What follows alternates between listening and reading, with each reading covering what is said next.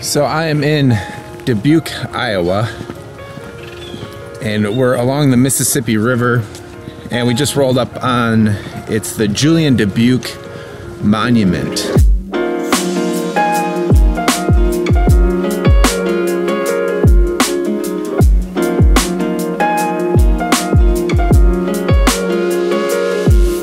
So I wanted to do a little video about 3 apps that I'm currently using to not only take notes when I'm out shooting pictures, but follow them all the way into the darkroom so that I have basically the whole process from loading the film in my holders all the way to my final darkroom print log. So this has been really cool. I've been searching for a workflow for quite some time and even have been considering making an actual app. So I've been looking into that a little bit, but this workflow seems to be pretty good. So this is actually the first time I'm trying it out. So the 3 apps are the Viewfinder app, the Viewfinder app, the Reciprocity Timer, and Good Notes.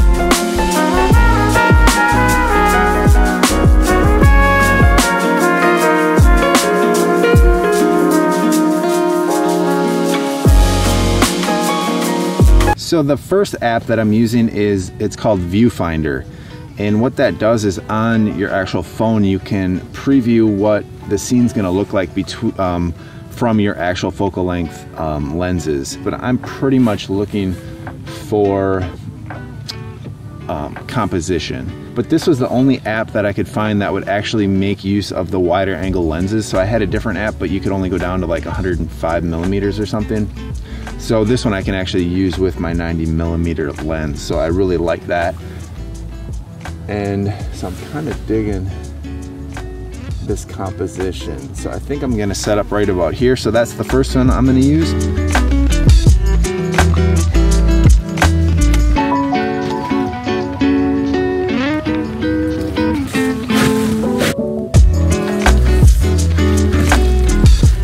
Now this is the Reciprocity Failure app, and this has a really cool feature in it where you can actually take notes and put your zone placements on the picture. So I forgot to go back. So in Viewfinder, I'll actually take a picture of the composition that I'm trying to take.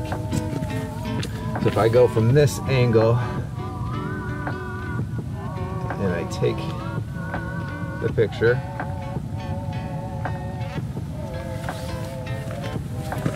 now, and I'll do it in color, I'll do it in black and white. I usually don't care too much. The black and white, I find it's a little bit deceiving, the film emulations. In the Reciprocity Failure, I have my frame selected with Kodak Tri-X, and I have my different filters in here as well. So I can add, I put my yellow orange, it's the 12 deep yellow filter. So I'll add that. And then once I have my base exposure, so let's see, I'm gonna shoot at f32. So at f32, so we're gonna plug in a ½ second. And basically it's telling me there's no reciprocity failure in that.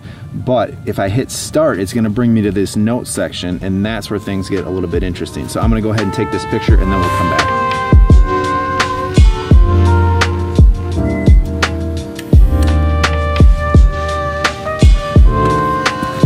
All right, so let me show you this now.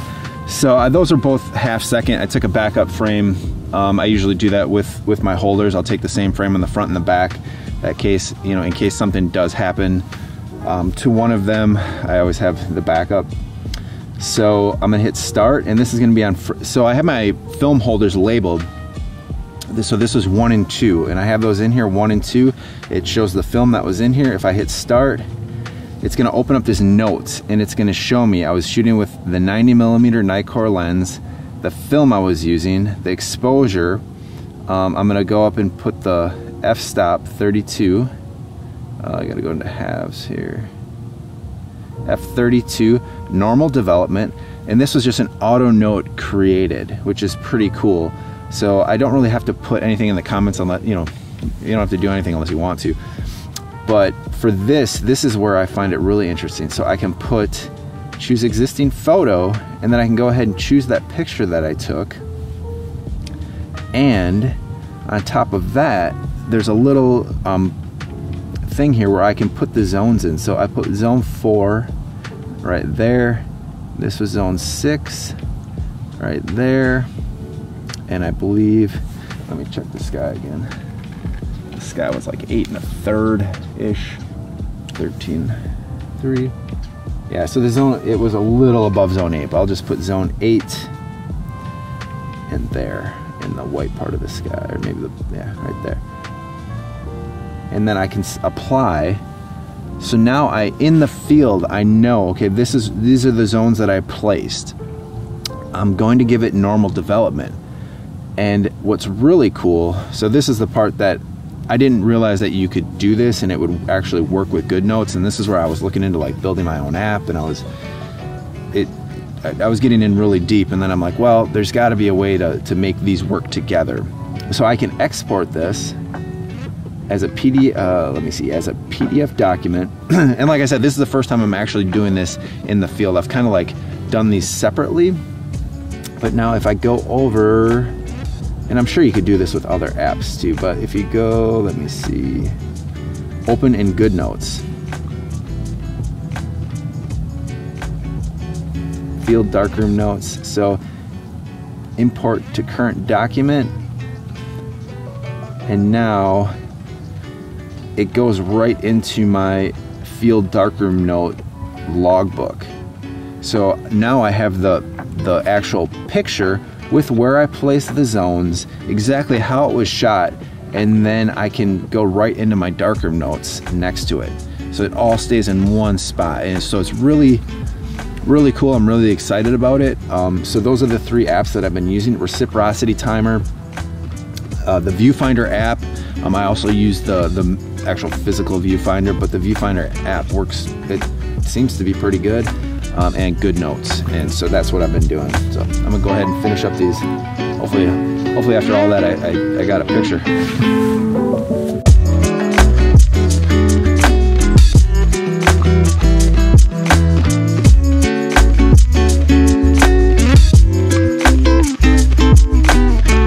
So this was one of the first stops we made, and we're gonna head on down the Mississippi and see what else we can find. Hopefully I'll find some other cool things to take pictures of.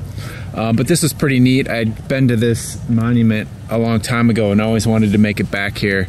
And the fact that I have my large format camera makes it a little bit more special. So hopefully we got some cool pictures. I've always loved the bluffs and stuff down here. It's just really cool to be on the Mississippi. So we're gonna travel down a little bit further and just keep on going.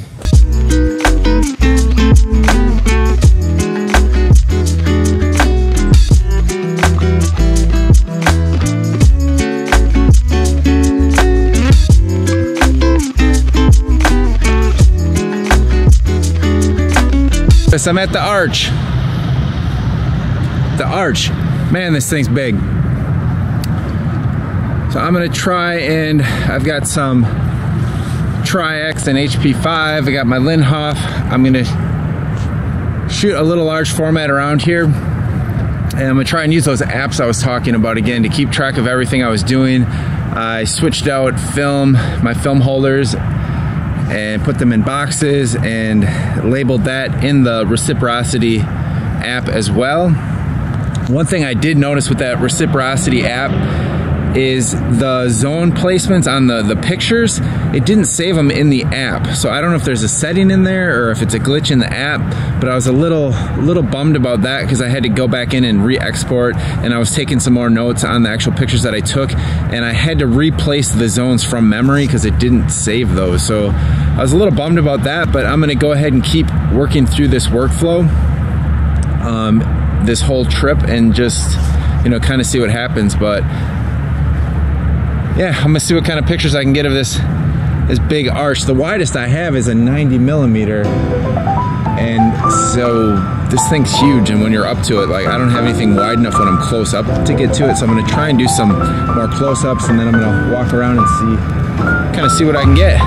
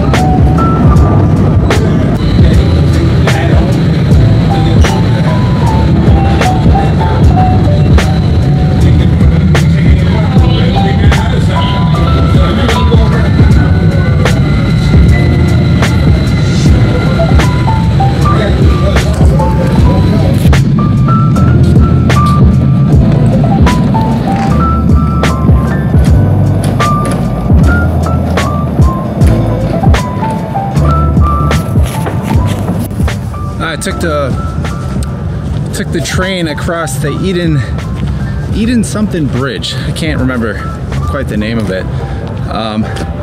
This is the other side of the Mississippi. But this bridge looks pretty cool. It's pretty old. I'm gonna go see if I can get any good angles on it. Look at these pylons, man. Holy crap. Stuff's gnarly. I'm just gonna keep moving along. See if I can find anything else.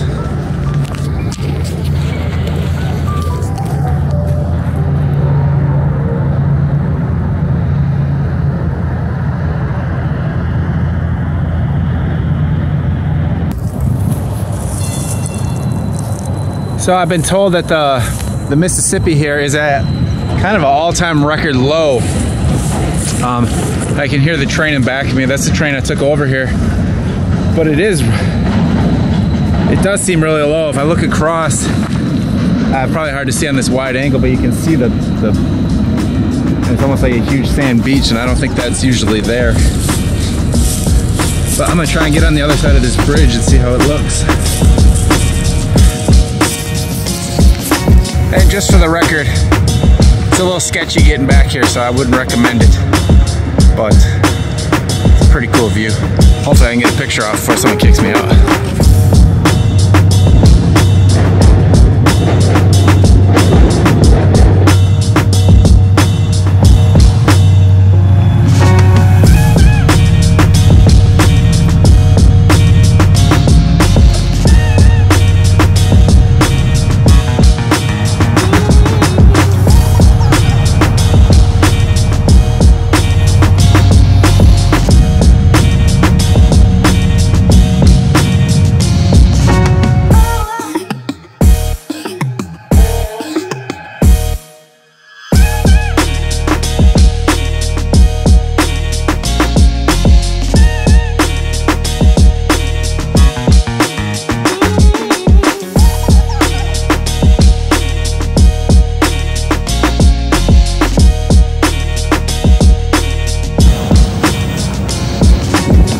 Nerve-wracking part about all this is that you never really know what you got until you develop the film and see how it prints. But I got a good feeling about those. I'm gonna try and get a couple just safe pictures, you know, kind of like this of the bridge, and then I think I'm gonna get out of this no man's land and go back, take the train back over.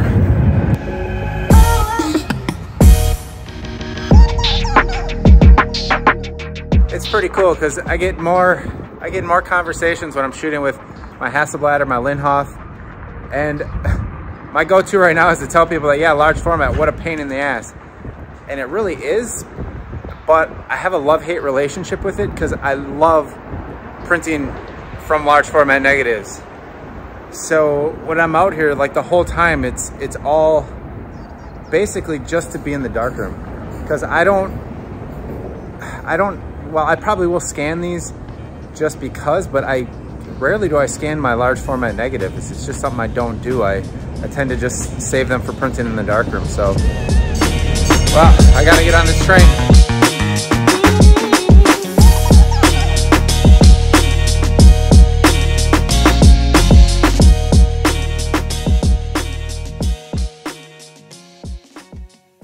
All right, I was able to make it back and develop most of that film, and I got in and did a few test prints. This was inside the train station in St. Louis, so this was a print that I really liked. And I was working on this, and I put everything from printing in the notes in my logbook. So I wanted to show you what that looks like from start all the way, not quite finished. I just haven't had enough time to finish it, but close to finish with notes in the darkrooms. Okay, this is the Good Notes app here.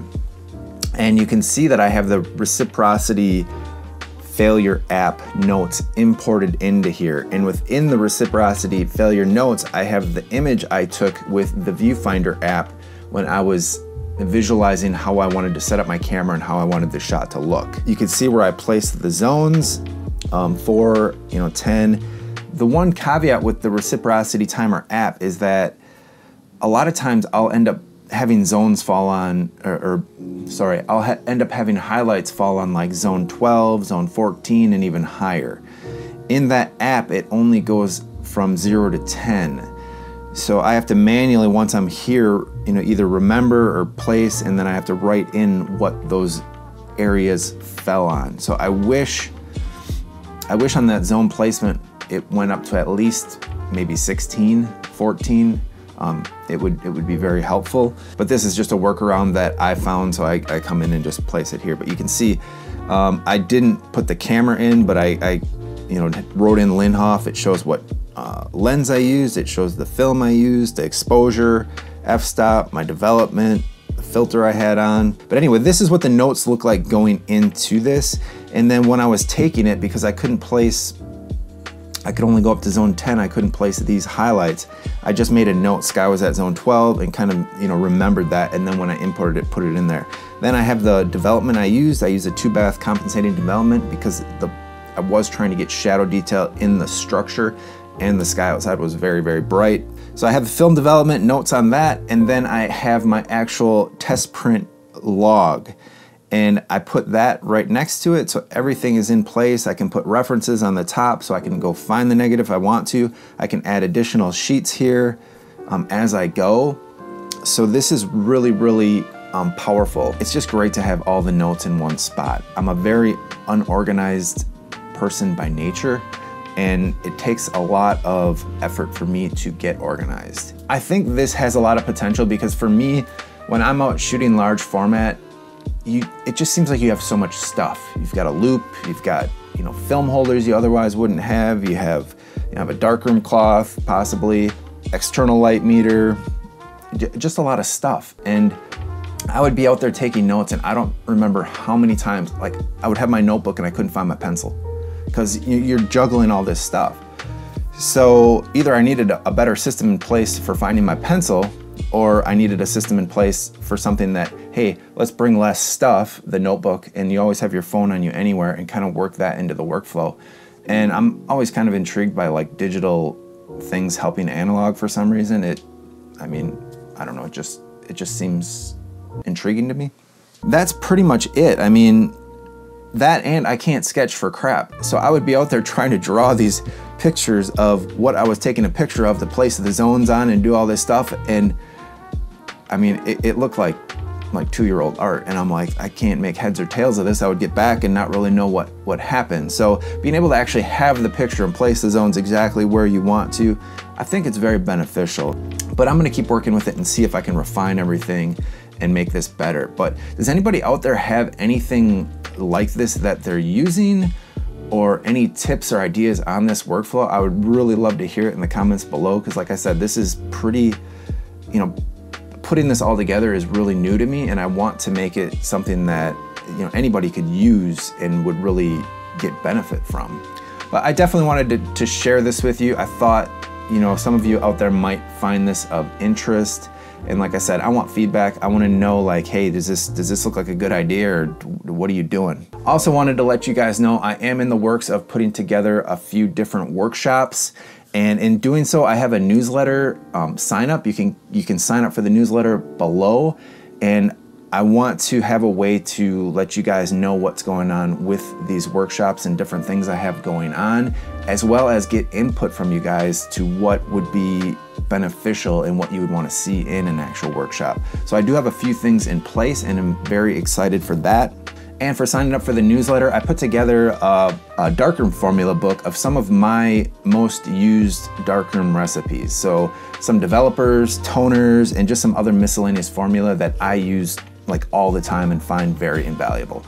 So I put that together, so you'll get that if you sign up for the newsletter as a freebie, as well as this print log worksheet I just put together to make my notes in GoodNotes look much better. It's got all the things you would need on there to actually, you know, in your darkroom print log. So it's just a darkroom print log sheet, but I'm throwing that in there as well. But anyway, I just want to a way to communicate with you guys better.